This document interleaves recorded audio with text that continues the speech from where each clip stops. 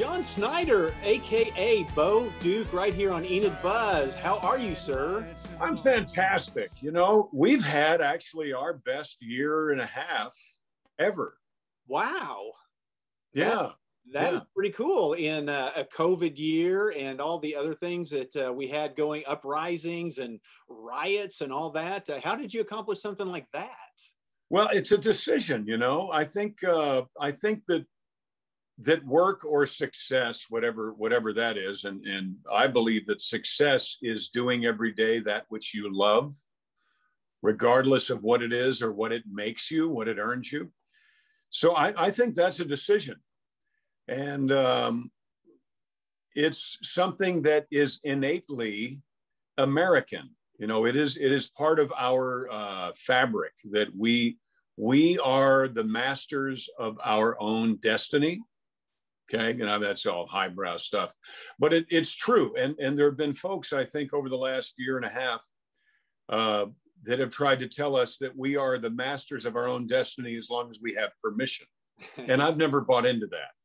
Yeah, freedom is not, you're not free if you're only free so far.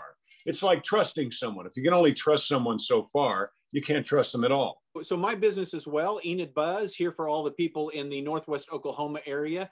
I had a great year as well. I did not get shut down. I was out doing interviews, talking to people, bringing people the events and the news. Now, there were less events going on, but there were a lot more businesses that needed plugging to get more people into there, you know, like restaurants and things like that. So sure. I as well, working for myself, much like you, had the freedom to get out and do what I needed to do all year long.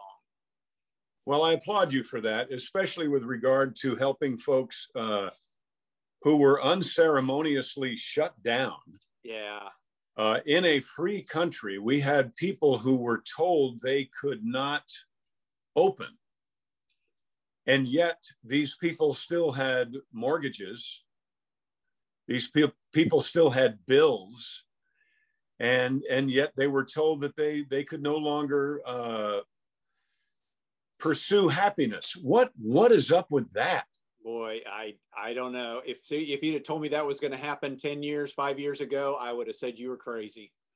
Well, I tell you what's very, very important about right now is we must not let it happen again. I did a Facebook post before this stuff happened, when they first started, and we do our event called Bo's Extravaganza. Of course, we're doing Bo's on the road at Longdale, at the Speedway. I'm going to be racing. It's going to be a wonderful weekend.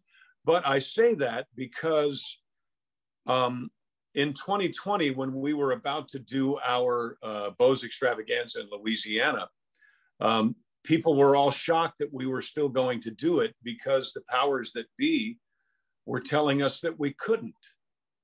We could not, we were supposed to give up our right of peaceful assembly.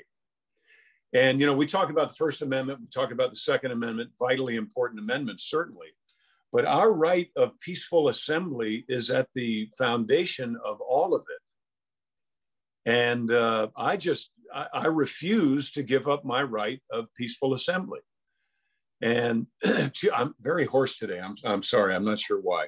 But we need to remember how easily we gave a lot of things up. Because I'm not a conspiracy theorist by any means, but I do know that there are likely many people who paid attention to how readily we gave up many of our rights. We can't do that again. I'm not an anarchist by any means, but we must not allow our fundamental rights as citizens of, I believe, the greatest country, the greatest, yes, experiment in the history of the world. We must not allow whoever they are to take away our rights so easily, because we were awarded our rights by the blood of people who are no longer with us.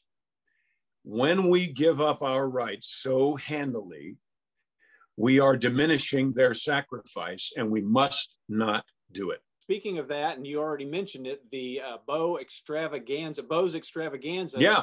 So now that things are starting to lift and things are opening up, you guys are out on the road. You're coming to Longdale, Oklahoma, which is in Yes, North we are. Oklahoma, not that far from Enid, Oklahoma. This is like a 3-day event. Tell us, kind of give us some of the highlights. Now, you mentioned just a second ago that you're going to be racing. So you're actually I going to be am. one of the cars? I had no I'm idea. going to be racing. I have my very own one of a kind Bose General Lee open wheel modified dirt track car. Wow, that is very cool. Yes. And in case anyone's wondering, yes, it has 01 on it. Yes, it has General Lee on it, named after Robert E. Lee. And yes, it still has the battle flag on the roof. Wow. So I race that car with the folks who do this every weekend. So I'm a little crazy. Okay. I'm a little crazy. But I tell you what, I enjoy dirt track racing more than just about anything in the world. So I'm going to be doing that. I'm going to be playing music. I have my band there. We have Cody McCarver from Confederate Railroad. We have Keith Burns from Trick Pony. We have a couple of local acts that I have not met yet, but I'm very excited about meeting them. We have Mark Anthony, who is a stuntman out of he has a company in Texas that he does. His specialty is high falls, which he's going to be doing. And I think he's going to be doing it on fire. Yeah, he's going to do that as safely as he possibly can. But I've challenged Mark to a race to find out whether or not the actor is actually can beat the stuntman. So we're going to be doing a race as well.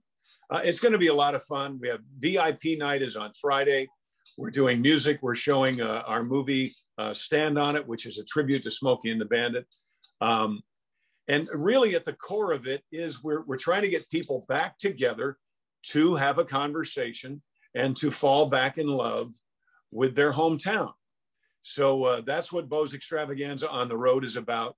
And it's going to be a whole lot of fun, music, food, fun, but getting to know one another again, rekindling friendships with folks we already know, making new friends with people we haven't met yet. That's at the core of our event. Sounds like a great time. So is everybody open to get the VIP tickets for Friday night? Is that? Yes, there aren't that many of them. The okay. VIP night is so that we can talk kind of like you and I are talking now. So I think it's limited to 100.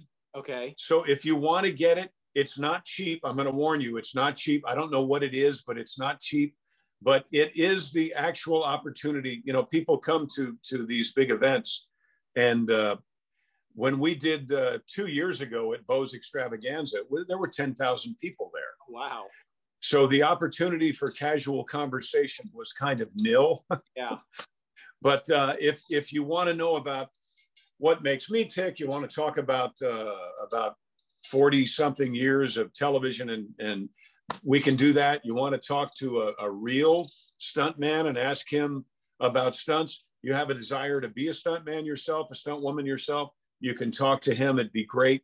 We're filming part of our movie Poker Run, which is our sequel to Stand on It. So we're going to be filming that there because part of it takes place at a dirt track. So if you want to be in the movie, you can be in the movie. And I think that's kind of fun. I mean, I'm a guy who snuck onto the set of Smokey and the Bandit in 1976 and actually got in the movie. Well, you can be in our movie and you don't have to sneak in. Very cool. I was actually going to ask you about that story. I had heard that you had snuck in on that movie. Now, are you actually in the background somewhere? I am. When the movie ends and the tire falls off Jackie Gleason's car, it rolls into the crowd, and then they freeze frame. So when they freeze frame, just look at there's a tall, gangly 16-year-old John Schneider there with a big black cowboy hat and a vest. Oh my gosh, I haven't changed since 1976. Wow. So yeah, and the frame freezes and I'm standing there. And we kind of recreated that at the very end of the movie we're showing Friday night, Stand on It, which is our tribute to Smokey and the Bandit. But it was vitally important to the 16-year-old living in the now 61-year-old's body that our movie ended like Smokey and the Bandit did. Oh, no. So check that out. It's so much fun. I mean, I'm 61, but I feel like I'm maybe 14 at best. Oh, wow. You and me will connect. I will try to be there on Friday night.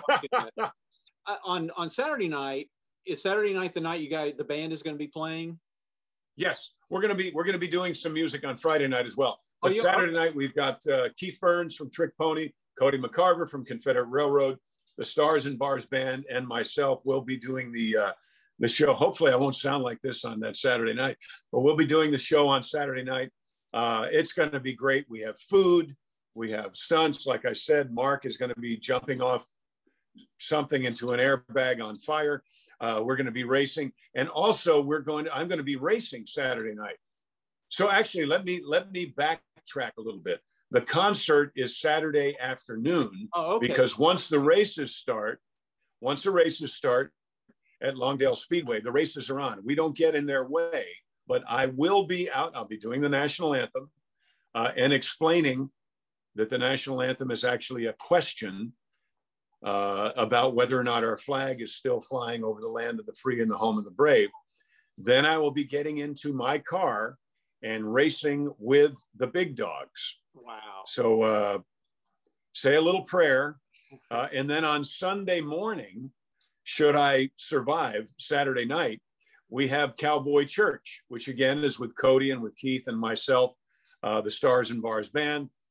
We do have a local pastor who will be giving a message, giving a sermon. Forgive me, I don't know the local pastor's name yet. I'm not sure that we have solidified that, but we will have Cowboy Church on Sunday morning. And it's kind of a throwback to when I'm a recovering Yankee. I'm from Mount Kisco, New York. And my grandfather was a volunteer fireman in a little town called Katona, New York. And every year I would be part of the parade and the carnival, and we would have a little festival every June. Actually, my gosh, it's right almost exactly at the same time we're doing this at Longdale. Oh, wow. But I was part of that. And that to me is what makes this country great. So we're trying to get back to that. We're bringing it to Longdale. We're going to observe how 6-year-olds get along in a dirt pile, and we're going to try to emulate them as best we can as adults. So this is a great way to get back. Not only, I don't believe in the whole new normal thing. I believe in getting back to not only what we were, but what we were better. Gotcha. Well, it's something personal real quick I want to ask you. So I grew up, I think you were born in 1960. I was born in 62. Yes. So you and I both grew up in the 70s. You talked about how you feel like a 14-year-old. I mean, I literally feel like a 16-year-old. I wear shorts every day. I've been a cartoonist. I work for myself, and I've started a podcast. Oh, that's great. And I do a podcast. We've been doing it for 3 years, and it's called the 70s Buzz Podcast. And we talk about everything the 70s, because we ran around Enid, Oklahoma on our bikes. Nobody knew who we were. Growing up, like, what were kind of some of your favorite 70s memories, maybe TV shows, things like that? Now, I know Dukes of Hazzard started, around 79? Is that? Dukes started 79, yeah. So we were kind of a show of the 70s, but we started filming in 78. Okay. My favorite shows were Lost in Space. Oh, love it. I had a dream actually one night that they were filming, not that I was on the Jupiter 2 and part of the Robinson family, but they were filming at my dad's upholstery shop. And somehow I got it right. There was even a coffee pot. There was craft service. So that was a big part of my life, as was the Wild Wild West. Oh, my lunchbox. In fact, when we I loved it. A great theme song. Great, other than Dukes, the greatest theme song ever. Although the Rockford Files was pretty cool. Yeah. So we just made a comment about a throwback to the Wild Wild West in the movie we did, Poker Run. We walk into a caboose and Cody McCarver says, "Wow, this looks like James West's office." Oh, cool. So those were favorite shows. Starsky and Hutch, of course, was a favorite show of mine. I was 16 during the height of the disco craze. So Earth, Wind, and Fire and the Stylistics. I mean, you and I were both the right age at just the right time. We on our show, and we need that. We need that time now more than ever, which is maybe why we lived through it in the first place. Well, and that's why we're doing the podcast, to remind or inform all these young people that did not grow up in the 70s how cool it was. And we call it the greatest decade known to man.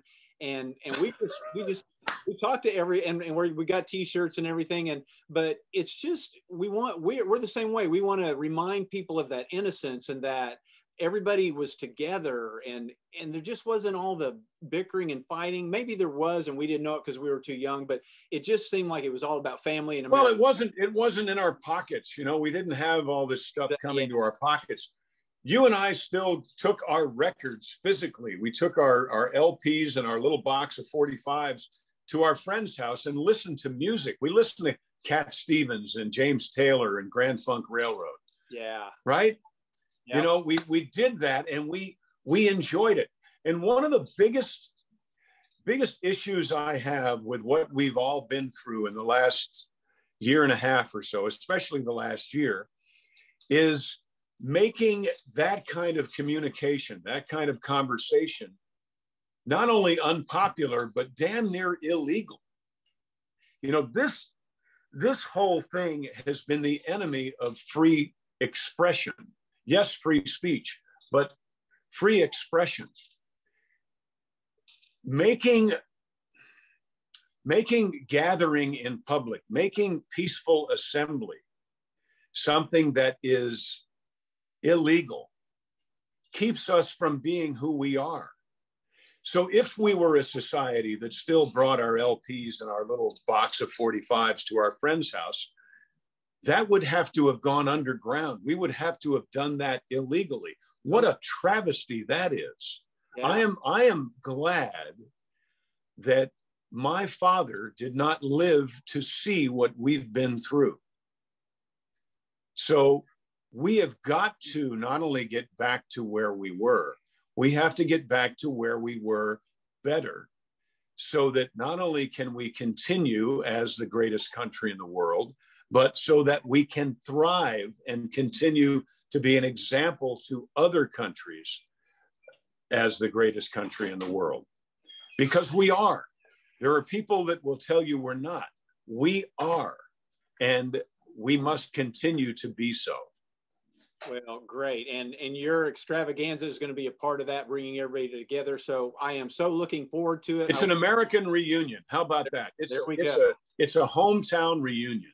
Awesome. Well, I will try to get everybody from Enid up to Longdale to see you. I will post all the dates, all of the information, please do, times, and all that for you, links. So they just go to bosextravaganza.com. They can get more details. Yep. They can tickets there. Yep. Guy passes there as well. Yep. Or they can go to John Schneider Studios or get my app. I have an app. You know, I'm an old guy with an app. It's called John Schneider. Very cool. It's free. It'll work on your iPhone. It'll work on your Android. Won't work on your flip phone, but not much does. Yeah. So get a hold of that, and you can find tickets to that. The VIP is not cheap, but it's worth it. If you really want to sit around and talk, that's the way to go. The rest of the weekend is going to be great fun as well. So come on out. Have a wonderful, wonderful time. I look forward to seeing all of you. Okay, great. Thank you, John. We'll see you when you get here. You take care. Thank you for doing what you're doing. I really appreciate it. I look forward to meeting you. Yeah, you as well. Thank you, my friend. Bye-bye. Thanks, John. See ya.